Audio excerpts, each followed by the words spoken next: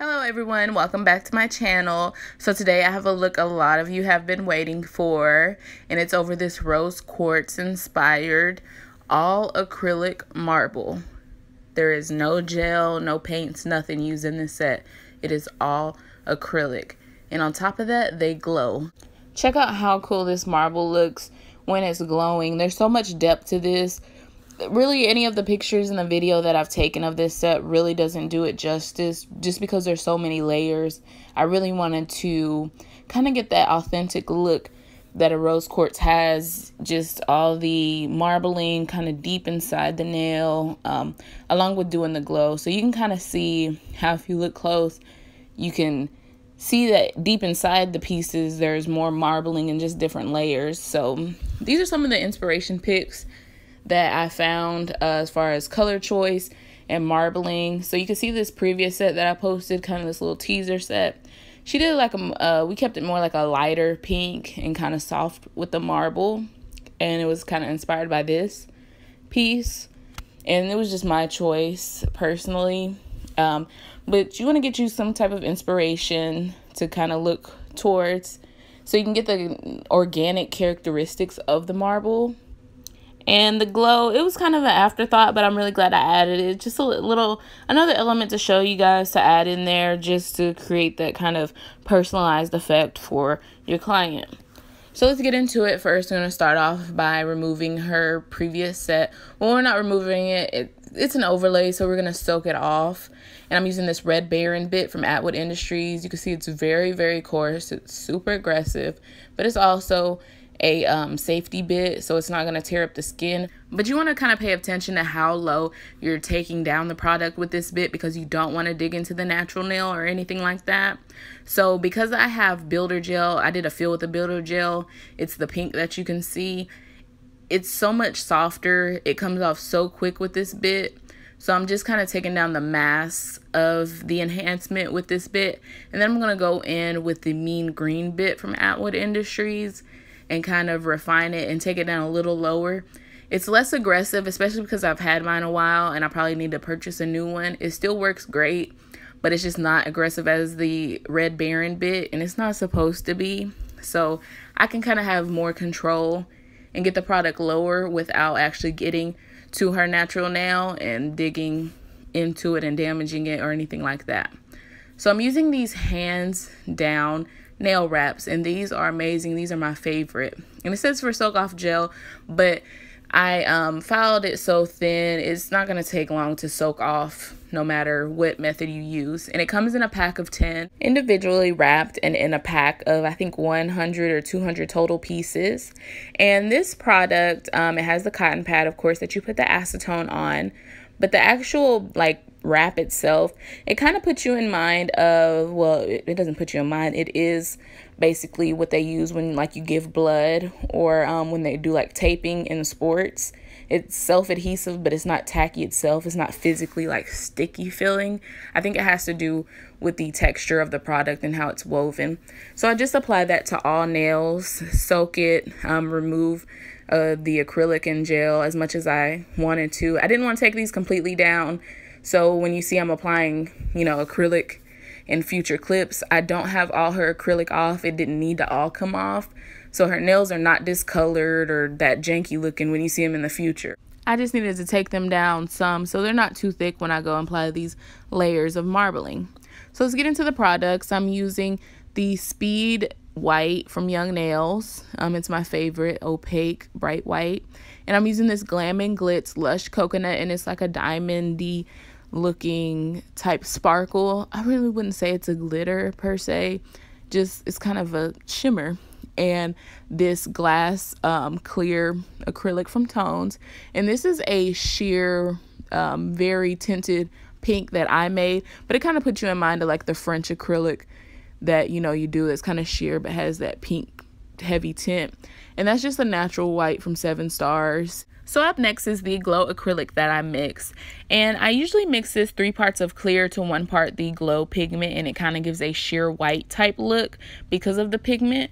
But when I mix this one, I added a little more white and clear, and I used both of these glow colors, the aqua and the green, and it kind of gave me more of a white look opposed to like a sheer off white. So lastly, I'm using the pink cover powder from Young Nails. And it seems like a lot, but it gives a beautiful look. So next I want to talk about inspiration. So with things like marbling and anything organic that you're doing, maybe cheetah print or anything you're trying to mimic, I really suggest that you have some source of inspiration to look towards. So without a doubt, when people look at it, they can say, hey, it kind of looks like that pink crystal, or it does look exactly like that. So I kind of found this picture also, and I really like the marbling and the color, and so I went off that to the best of my abilities. So I'm just clipping this nail. My mom, whose nails I'm doing, I don't know if I even mentioned, she thought these kind of look like stilettos. Her pinky. She's like, well, let's try stiletto on the pinky. So I'm just taking 2 beads and I just kind of alternate depending on the look. The most important key to this look is the layering. That's 100% what's going to make this look more authentic, is layering the like streaks of the white marbling and then kind of coating it with the clear or the sheer pink, doing another layer of the, marbling, and just adding those different elements. And as I said, having that point of reference, that picture, will kind of help you understand how it looks naturally so you can mimic it on the nail. So my next huge tip that I would like to give in doing this look is when you're doing the marbling with the white, or you may want to do a different color depending on what you're doing, but we're marbling with white in this look, is to do that very wet. When you're laying that white, you see that it's just really, really wet, a really small bead, and I'm just spreading it out, trying to get that kind of sharp line edge and kind of blur it. And like I said, you really need to look towards that picture and kind of see the characteristics of the marbling, and you can see how I'm crossing it over and I'm leaving some of it kind of, that sharp straight look, and some of it kind of a little more, I don't want to say messy, but just kind of a little more not defined as far as the shape. And so I got these lines. They're not built up. We're not doing 3D necessarily. So then we're going to take a small bead of that sheer pink acrylic and basically do like a mini encapsulation. We're not building up the nail. We're just going to coat those white marble lines that we did. And now I'm adding a little bit of that kind of shimmer glitter, and we're still going to add more layers on top of that. That's just so it can look like it's kind of deep in the nail. I can really say these don't like stand out like, they are kind of something you have to appreciate up close. It's real, like more like of a personal type nail, I guess, if that makes sense. Like they just look real beautiful to kind of, all at up close, and you can see all those different layers. So then I applied that glitter, and I'm using the sheer pink again to kind of cover that so it looks like it's really deep set in the nail.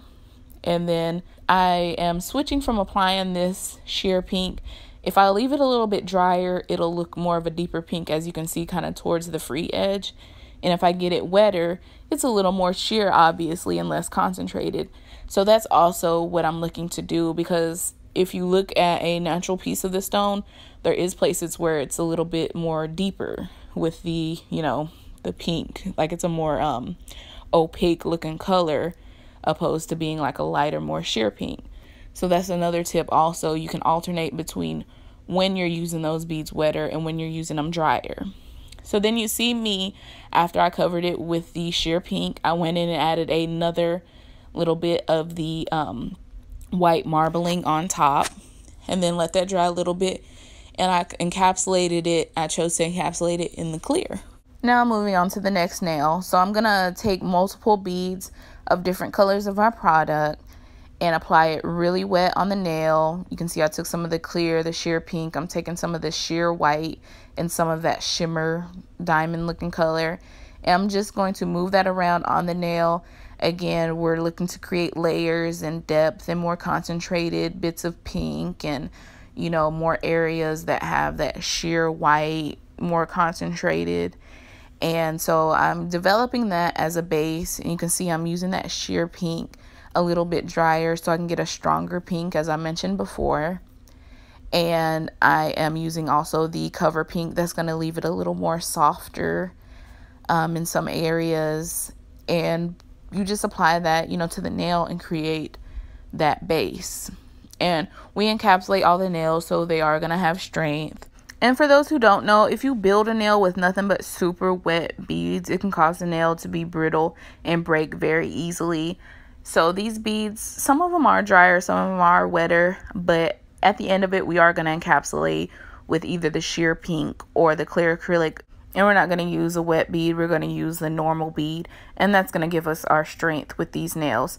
So I'm just applying the white and the shimmer color real deep off in there. Some of these lines are the glow acrylic. I don't know which ones they are at this point because the white and the glow look very similar here on camera, but I just want to let you know some of those lines are glow, not all of them, but some are. And I like to put the glow in these lower layers, so when you see it in real life, it's hard to portray on pictures. You can really tell that it's deep in the nail. It glows super bright, but you can tell that there's layers. So you can see me doing like I'm calling it a mini encapsulation. This is not the final encapsulation, but I'm doing that. I kind of let it dry, and then I'm going in again with more of our marbling with the white. And I'm putting down a very wet bead of the white and kind of manipulating it with my brush, as you can see. Again, this is not supposed to be 3D. I'm not building up anything like that. When you look from the side, you can't even really see it. It looks like a paint more so than anything. It doesn't really look like acrylic when you look at it from the side as far as how it's standing out. So that's why you want to work with it really wet. And it's really, really easy to work with, surprisingly. You really have to try it. It's really easy to manipulate when it's wet and doing this look. I've also done a galaxy look with all acrylic, and it's kind of the same type thing, working with really wet beads. Maybe I'll do another video on that.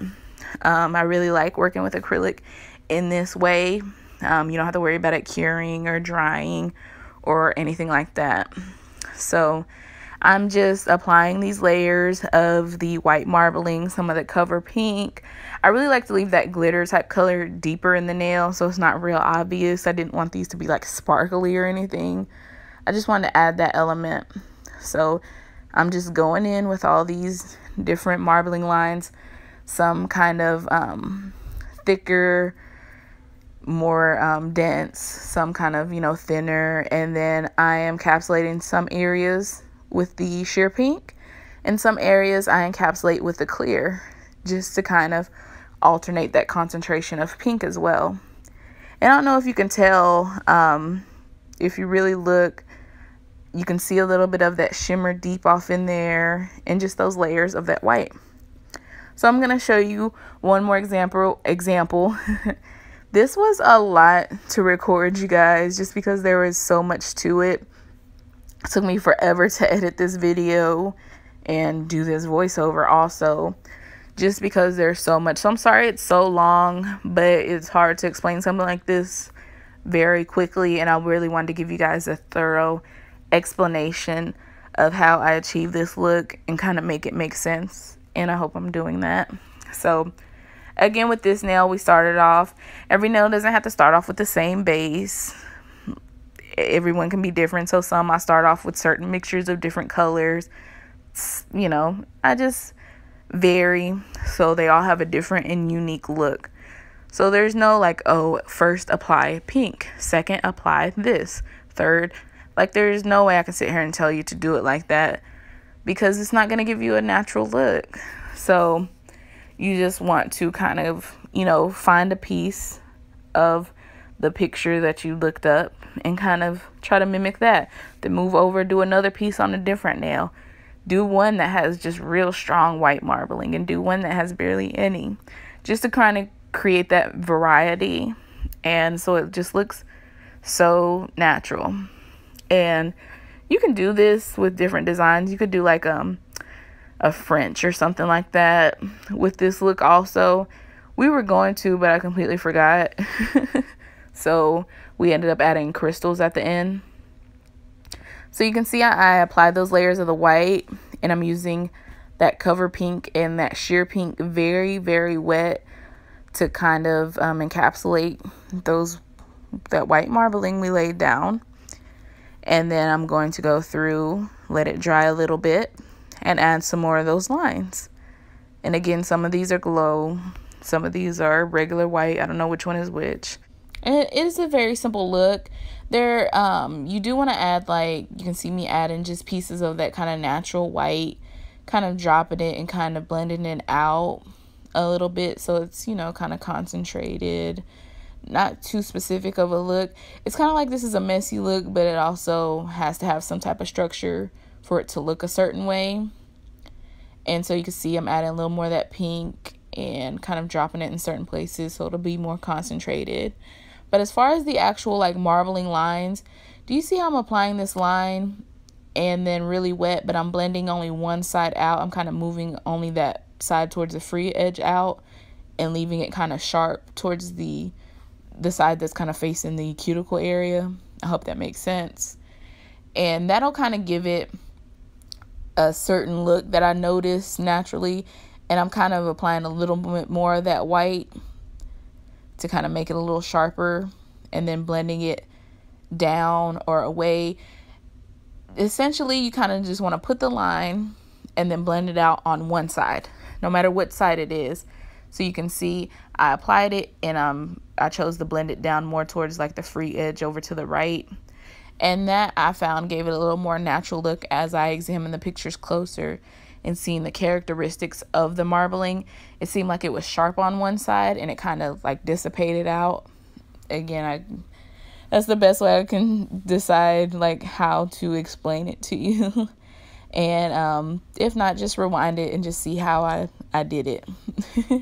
And so I'm just showing you up close how it looks, and you can see those layers hopefully. So this is the other hand I did, and this is the finished look before it's shaped. And you can see the glow. Some of those lines are glowing, and it just looks so cool to me. I like it, if nothing else, for like how it glows. I think it's super cool. And so you can see cutting off the lights, cutting back on. I was just having too much fun. So next I filed and shaped. I normally don't show me shaping at all, but I wanted to show you guys the bits that I use. The information is always in the description box, the items I use most frequently, so always please look down there, and it'll have a whole bunch of information, including coupon codes and everything like that. So I'm just showing you me finished filing.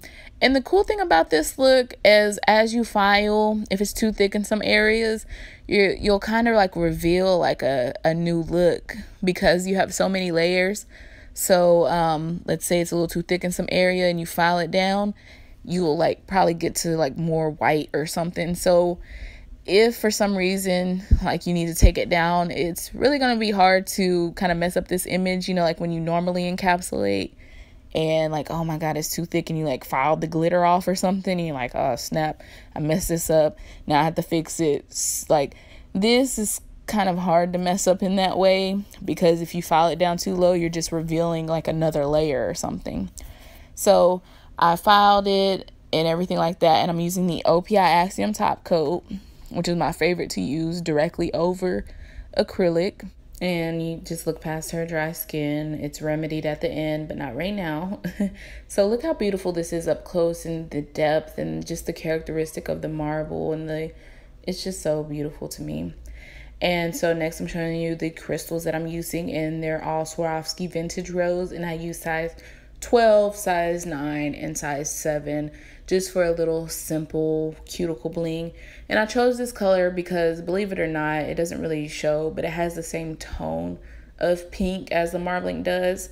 I looked at the Swarovski rose and light rose, and the pink was just, the tone of it was just off. So these look darker, but they're the same tone, if that makes any sense.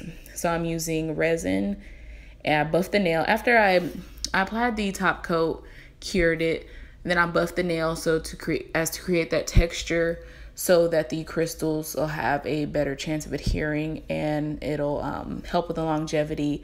If you apply, you know, slick it on a slick surface, it'll slide right off. So just keep that in mind. So I always like to buff before I apply my crystals onto the nail, just to have that roughness and that kind of texture. So I use my resin and I'm using my crystals, and I'm just kind of descending in size. I use size 12, size 9, and 2 size 7s around the side. Kind of move those around, make sure they're even, and you can see how blingy they are. And we just applied one size, I think it's a size 9 for that finger, and you can see I'm checking, making sure they're in the middle from this angle. Turn them around, and then we're going to seal them with the OPI Axiom per the usual. And that's it. And I'm just showing you how blingy these crystals are. I just love the vintage rose stones. I do. So this is our final look. Finally. I know this video is long, and I really hope it helps. And like I said, you can do this with different colors, however you feel, whatever's in your drawer on your shelves that'll kind of mimic this look. I really think the most important parts of this look as far as color choice is to have that kind of sheer pink that you can manipulate, use dryer to be more concentrated, and also use more sheer. You don't need the glow. It's just so freaking cool to me. And when I zoom in, you can tell the layers a little more. You see how some of it's more bright? That's the parts that are more up front, and some of it's, you know, less bright. Those are the parts that are really kind of set in a little more in the depths of the nail in those layers. So, like I said, that sheer pink is something you probably would really need to create this look. Of course, a white. You probably really don't need a sheer white, because if you have a really nice opaque white, you can kind of sheer that out by making it a wetter bead. I would say that probably like a nudish type cover pink color would also help to creating that type look, having that softer pink. And of course you need clear to encapsulate with. So I really hope this video helped you guys kind of understand how I achieved this all acrylic marble look and helped you kind of visualize the steps I took to achieve it. Please leave me any questions down below, and I'll definitely try to get back to you guys. So I really want to thank you guys for watching. Please don't forget to thumbs up this video, and also don't forget to subscribe. Thanks for watching, everybody. Hope you have a nice day. Bye.